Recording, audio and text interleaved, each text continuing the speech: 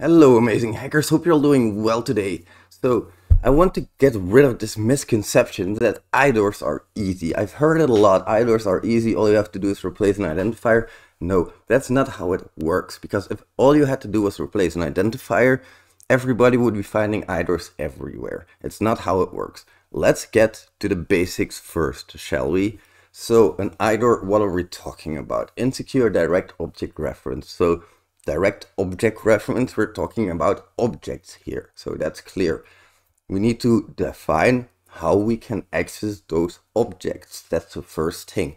So first of all, define how we can access an object by either going and changing object identifiers, by changing authentication like user identifiers, that might also be possible, by changing your own authentication mechanism. So there's different things of how we can get to that specific object ID and how we can test for it. Now, okay, insecure, that's pretty obvious. I'm not going to explain too much about that, but let's think about how we can see which object identifiers we need to change, because we're talking about a very expensive application. Possibly over 10,000 parameters. Let's talk about that.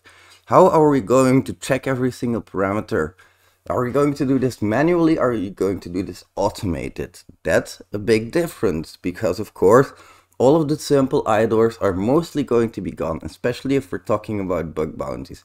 Now, IDORs are going to be in places like returning an item, for example, because that's flows that's not often tested. You actually have to buy the item, you have to return the item, get a return note, and you have to see in that credit note, if I change my identifier to a different identifier, do I see data of other people? But there's a problem for me. That rubs me the wrong way, because just changing an object identifier, you're going to get random data from random people. Think about this. Sometimes you're testing in a production environment. That's not something I would want to do. What I always do is I make two accounts and I make sure that I see which object identifier belongs to my second account. So I'm not picking out random data on a production environment. Now, for me, that's important. I like data. I'm very privacy driven. So I don't like it if people can see my data. I don't like it if I see other people's data. There's that. Then the second part, okay, manually versus automation. I'm going to walk this thing manually. Okay, then I'm going to maybe change object identifiers everywhere. And that's going to take me quite a lot of time. And I'm potentially going to miss a lot of stuff. Then there's the second option, which is automatically.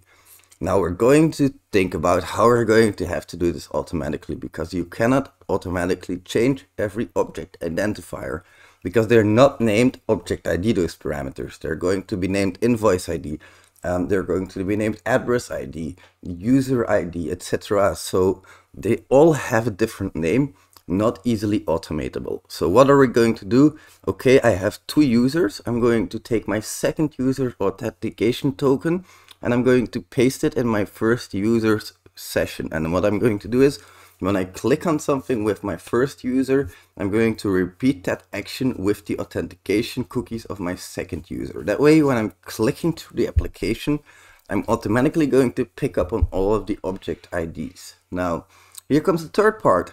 That's not easy. It sounds easy. Just click through the application, look at which things you're able to access that you're not supposed to be able to access. But here's the thing. Which things are you able to access and which ones are you not supposed to be able to access? That's not always easy. You have to look at all of these calls individually in your automation suite. So there's that aspect of IDORs as well. Now in the coming, I think, days or weeks, it depends because I'm a little bit sick recently, but I'm going to upload a series that's going to debunk the easiness of IDORs, because I'm kind of sick of people saying that it's easy. It's really not.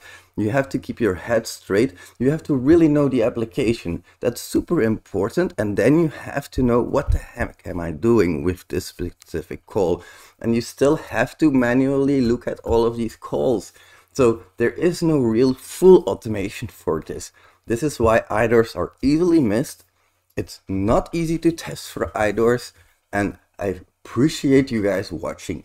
Thank you very, very much. I will see you in the next episode. Bye bye, amazing hackers.